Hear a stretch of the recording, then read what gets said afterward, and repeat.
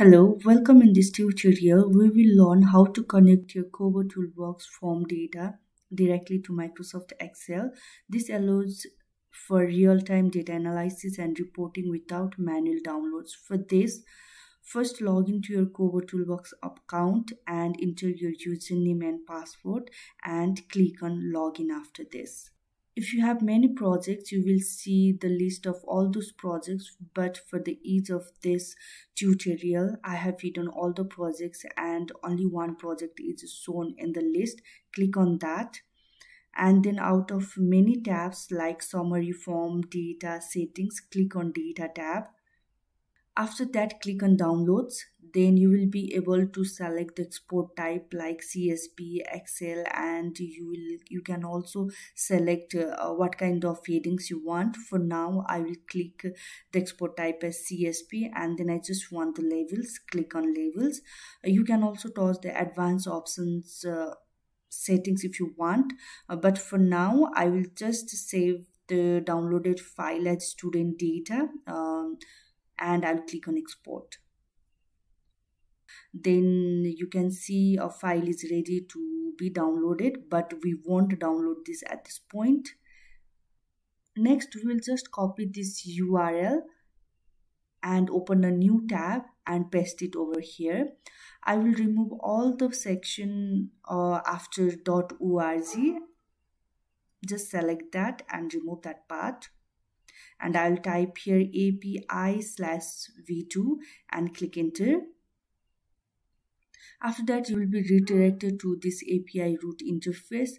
There are many things, but we just want the assets part. So for that, click on this link, https this API/v2./assets section. And then we will get a list of assets. Enter Ctrl F and type in student data because you have saved our file as student data. Then for now we'll be requiring .csv link, that is data_url_csv, and the copy .csv section. We'll be requiring this in the later part of the video. Simply click on Excel. We just have to create a blank workbook. Then for fetching the data, click on data tab, get data, and out of a lot of options, click on from other sources and select from wave. Then you can select basic and paste the URL we just copied. Then click on OK. Data is being fetched. Click on load.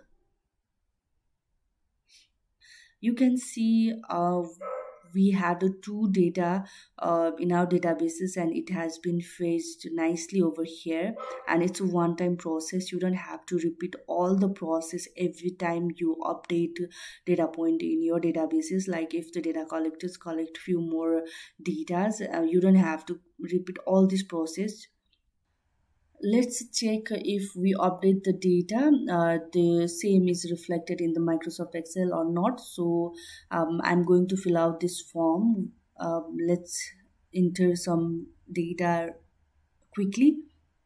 Let's submit this. Then let's open the Excel file. And to refresh the data, we'll click on Data tab and then click on Refresh All. Click on Refresh All. So see, one data we added and it's reflected in our Microsoft Excel so easily. Sometimes you may encounter errors. In such cases, ensure your form's data is public or that you have the necessary permissions. Also verify that the CSV link is correct and accessible. That's it. You have successfully linked your KoboToolbox form to Excel. This setup streamlines your data analysis process. If you found this tutorial helpful, please like and subscribe for more. Thank you. See you in the next video.